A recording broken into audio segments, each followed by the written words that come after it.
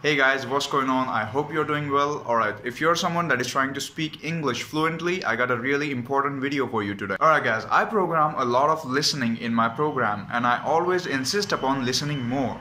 And sometimes I have to create strategies and study programs depending upon what works best for you. But why? Why all this? Just to make you speak fluently and confidently.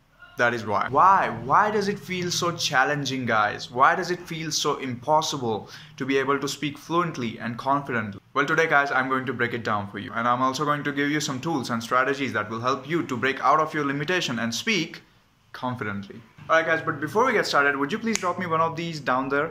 That little button down there, you see that? You did? Alright, thank you so much. Let's move on. Alright guys, so the number one thing that is stopping you from speaking English fluently is this belief that I can't. No matter what I do, I just can't. And I will never be able to speak English fluently. It's this self-limiting belief, guys, that's what the problem is. Alright guys, if you wanna know why or who puts that belief in our minds, I'll make a video about it. Guys, tell me in the comments if you wanna know where or why does this belief come from. Guys, first of all, you have to stop treating English like a mystical, magical unicorn. It's nothing more than a simple habit. It's a thing of practice. That is it. And therefore, I want you to start believing that speaking English is just a piece of cake. Now, once you start believing in yourself, guys, step 2 is to put in the work to improve your language. And that includes your vocabulary, your pronunciation, the way you speak and the way you feel while speaking. We're gonna have to work on all of those. And now the question is, how? Well, for the next 2 weeks, I want you to watch something in English. Watch your favorite movie, watch a serial or even a comedy show, or you can listen to your favorite podcast. I don't care what you watch, the goal is to get your brain more in touch with the language. Well, by the way guys, I would also recommend you the video that I made on listening. You might want to check it out, it might be helpful to you. That video is listed with link in the description. Alright guys, so if you are consistent for those 2 weeks, by the end of that second week, you're already feeling some difference.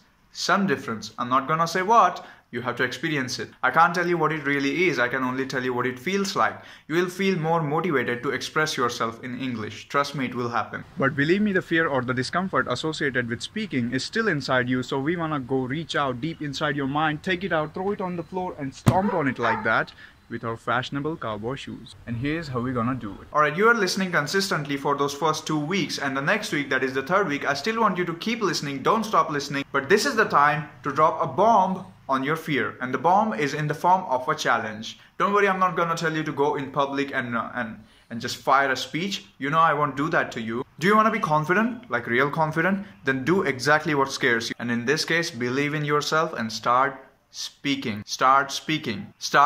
And in this third week, I want you to film yourself speaking English. And I want you to talk about something.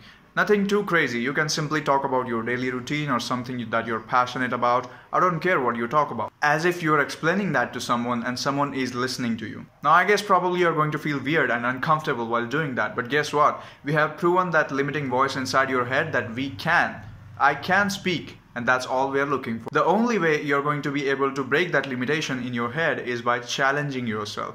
If you really start practicing speaking like that, your confidence through the roof. Also by the end of that third week, but you have to be consistent and must be willing to put in the effort, because this sounds really simple, but is definitely not easy. And now in that fourth week, I actually want you to put yourself out there around people that you know are really good at English. They may be your teachers, they may be your friends or your colleagues, or how about that guy in your class that is killing it at English? Because he has to know that he is not anymore the guy that is killing it at English because you came into the picture. All of them are looking at you amazed, like what just happened? And you're like, oh yeah, that's right, it's me. With that said guys, I hope you found this video helpful. Let me know what else you want me to cover and I'll do my best to do that for you. Also, if you haven't already, click subscribe and turn on the notification bells. Never miss a new video when I put it out.